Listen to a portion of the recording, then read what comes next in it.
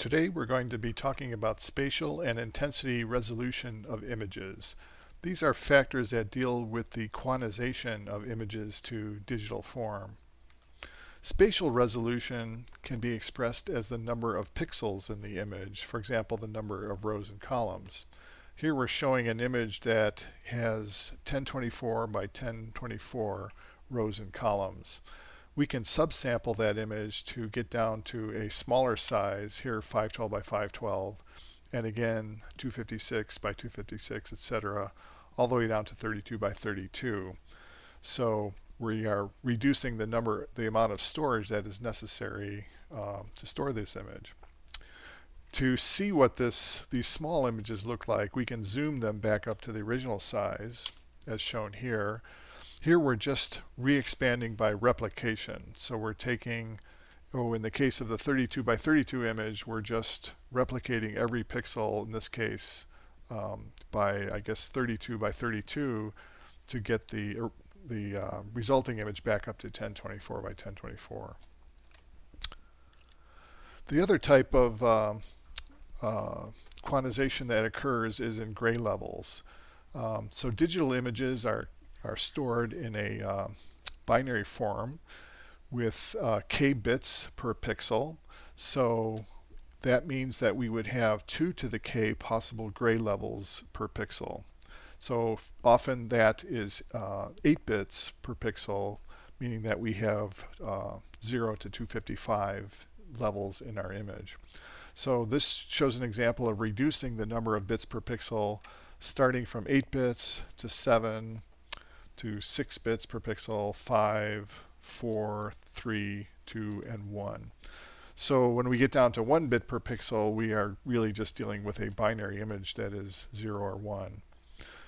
You can see that the degradation in quality is not really noticeable until you get down to maybe 4 bits per pixel.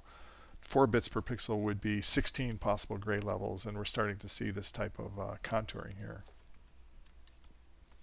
I'm going to show an example of doing these types of operations using Matlab. Let's bring that over here. I'm going to bring in the cameraman image.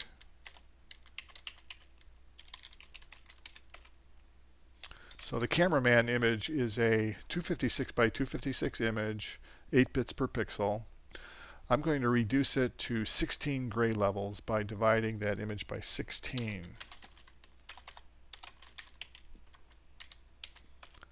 So that creates another image, also the same size, but where the values now range from 0 to 15. So to see that, I'll use IM tool.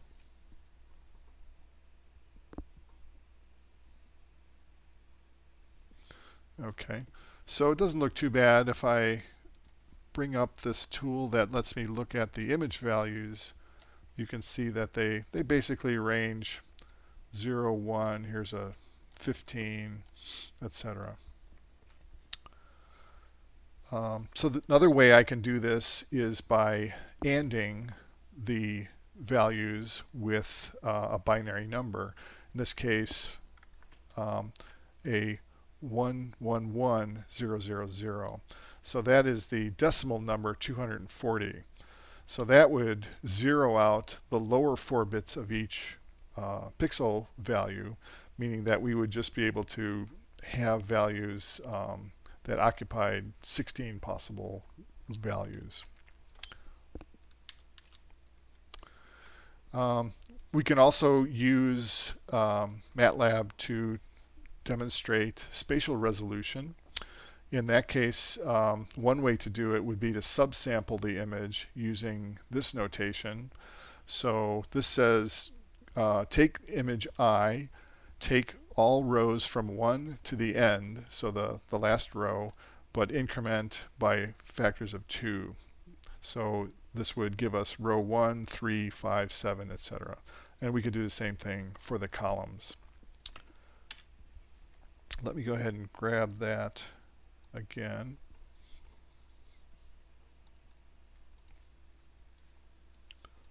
So I would say I2 equals I 1, 2, end. 1 to end.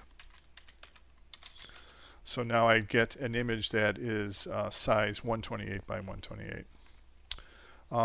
Another way Matlab does this is by using the resize function. So IM resize resizes an image by a scale factor that you specify here. Just looking at the amount of storage that these effects have, we can easily calculate the number of bits by just multiplying number of pixels n, in this case n by n or m by n, times the number of bits per pixel k.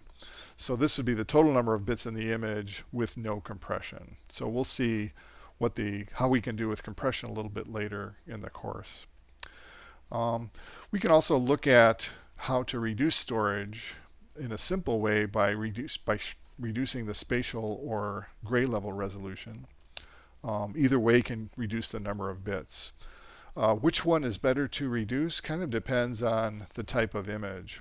So an image that, I don't have a picture of it in the slides here, but that is highly detailed, like a picture of a crowd that has a lot of visual detail, it would be better to reduce the number of bits and keep the spatial resolution. An image that has a lot of smoothly varying regions, like a picture of a face, it would be better to reduce the spatial resolution and keep the number of bits.